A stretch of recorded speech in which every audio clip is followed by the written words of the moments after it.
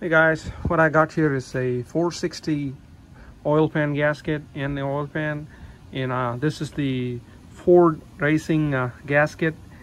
And if you read the reviews on this gasket, everybody complains about how these corner 4 bolts are holes are different size, or actually the same size as the rest.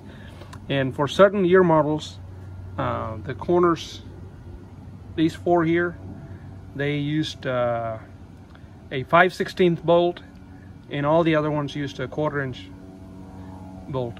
And here's the 5/16, and as you can see here, that,